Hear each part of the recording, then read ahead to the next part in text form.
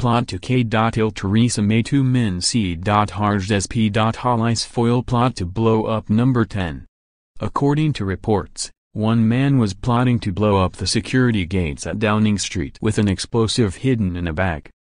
The man then allegedly planned to storm number 10 armed with a knife and suicide vest to kill Theresa May. A man, 20, has been charged with preparing acts of terrorism and is understood to have been arrested by Met Police last week. A 21-year-old man is accused of assisting him. Security around the Prime Minister's home is high with police and security gates surrounding number 10. Both men are said to have been arrested on November 28. They will appear in custody at Westminster Magistrates Court on Wednesday. The UK has been on high alert following several ISIS terror attacks on British soil this year. In March, Khalid Masood, born Adrian Elms in Kent, drove a car into pedestrians on Westminster Bridge, before crashing the vehicle into the gates of Westminster.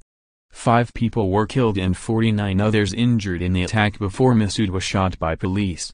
The nation's terror level has been raised to critical, meaning an attack is expected imminently, several times this year. It currently remains at severe, meaning an attack is highly likely.